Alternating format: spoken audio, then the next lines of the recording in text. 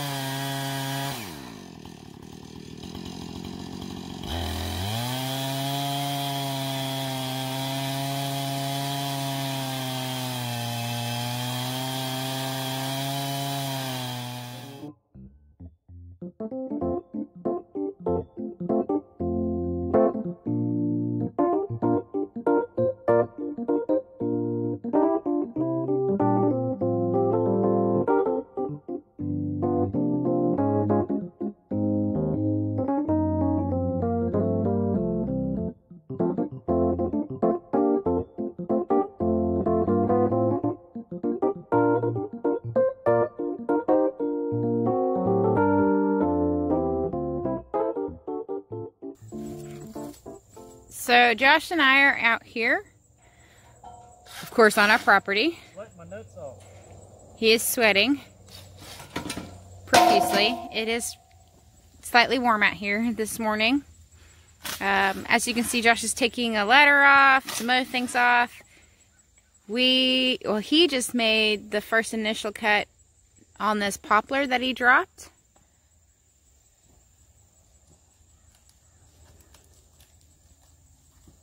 Yeah, I got screws in it. Yep. I didn't go as planned towards the end.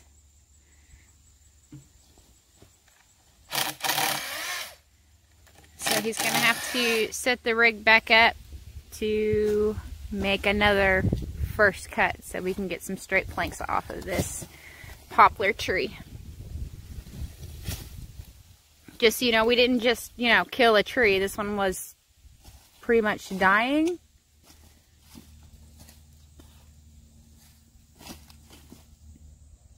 And hopefully there's enough tree here, to build our guinea coop that we are wanting to build. So.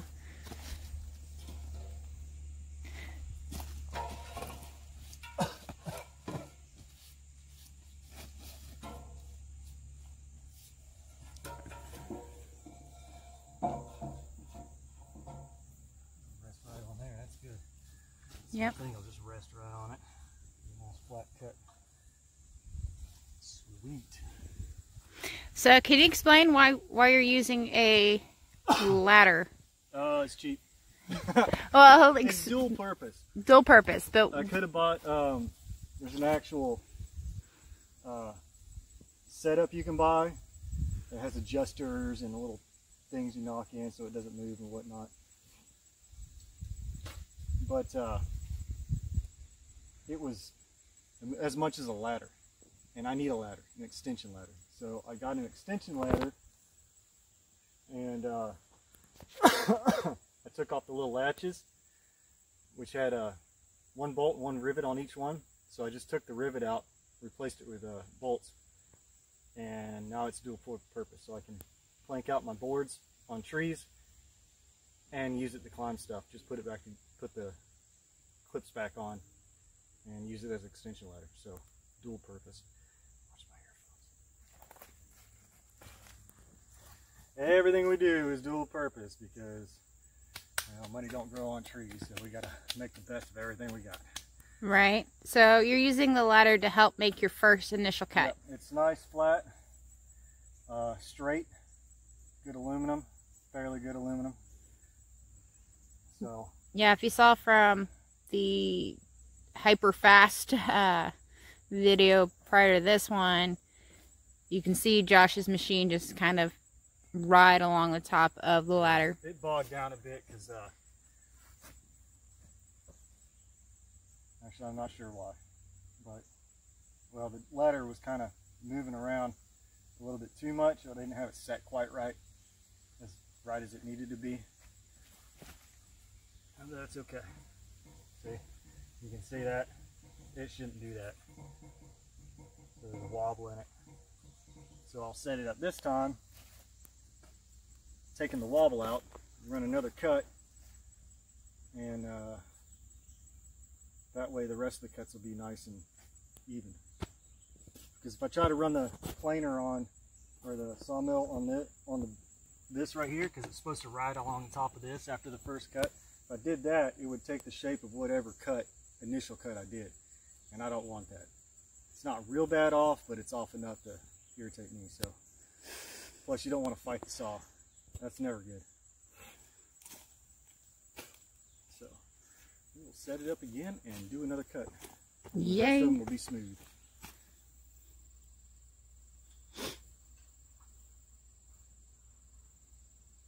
So currently you're setting your depth.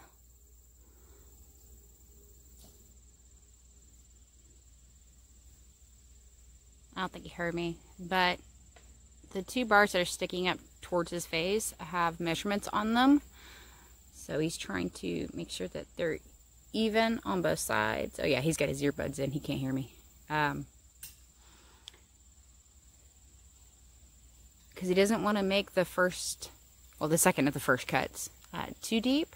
He just wants to get past the ladder and into the wood to make a very clean, straight line using this. So he's tightening everything up, making sure that they're even across. Looks like it dropped a smidgen on him.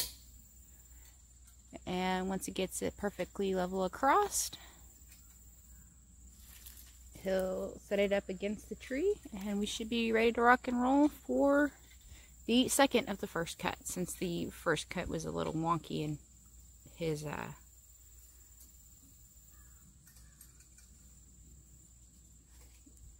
saw bogged up on him there at the last moment. Really caused an angle on the end that's closest to me over here. That's where it started to bog up a little bit, so there's a slight tilt on it. It's not perfect. He is going to attempt to make this cut pretty perfect. So here we go, ready to start.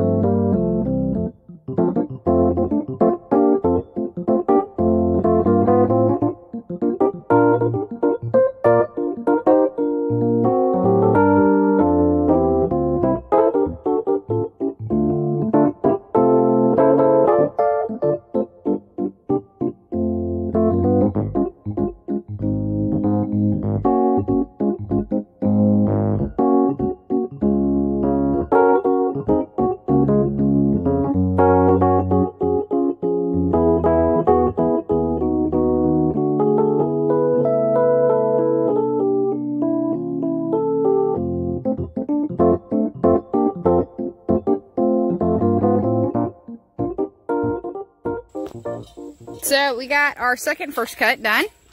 As you can see, it took us actually 30 minutes, just over 30 minutes to do this. Josh said it's getting a little sticky in there. Also, you saw him, I don't know if you can see it, but he had to stop several times to move wedges so it would stop bogging up the back end, pinching the back end of the saw as it was going. But it's pretty. All right.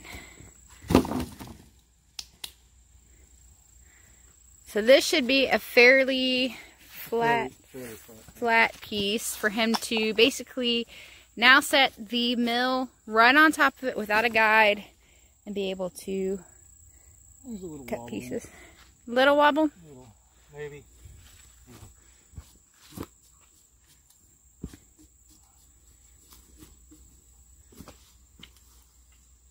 Never mind. Pretty darn straight, huh? Going straight. So let's talk about your setup real quick, baby. Yeah, feel this. Fill this. He says fill this. Ah, it's wet. It's wet? Yeah. Yeah, it's definitely Why it got was some bogging moisture. down. I mean, it's dry down here. It's just the center core is like, you can see the moisture in it. Might have to let these dry for a little bit. Yeah. All right, so walk me through your equipment over here. What equipment? Your Oh. saw and your sawmill. Explain this to us. Alright, What do you got here? I got the Timber Tough 24-inch sawmill attachment. Put on the Husqvarna 460 Rancher, which is a beast. It has a 24-inch blade on this. 24-inch blade. Bar, or I should say bar, not So I blade. can make 22-inch cuts at the max, which is pretty darn decent. I really don't want to try to move around a log any bigger than that anyway. That's just heavy. So why did we choose to use this option instead of a portable sawmill? Well, we don't have the equipment to pull a tree up to where the sawmill would be. So I decided it'd be easier to bring the sawmill to the tree and just load planks up in my truck. I probably could drag a tree with my truck, but it would have to be on the side of our main road here, and I'm not going to cut all these trees down just for that. So until I get a tractor or something to where I can drive down into the woods and make little trails to the tree I want or whatever, this will suffice. So overall opinions or thoughts on this setup? It's not bad. I think a bandsaw mill would be physically easier once you start cutting. It pretty much does, tracks itself. You don't have to sit there and manually do anything with it. So overall though, I don't mind it. I've got a tree over here that isn't green. This tree that we were working on was green, so that's why it's a little sticky. But I fell this tree. It's an oak, and it's been standing dead for at least 3 years. So it's dry, and it takes about 25 minutes to do a run like this on this size. Yeah, and about approximately how long is this? This is a little over 8 foot, and that side leans. Oh god, I gotta sit. It's 8 foot long, almost a foot across, and it takes about 25 minutes to go through. But when it's dry, as this one is, there's not as much effort in pushing the saw through. That one over there, I just cut that like today. So it's a little sticky inside, and it was a little bit more work to push the saw through, obviously, because it's wet and sticky. That one's also looks like it's closer to 9 though. It appears to be a little bit longer than this one.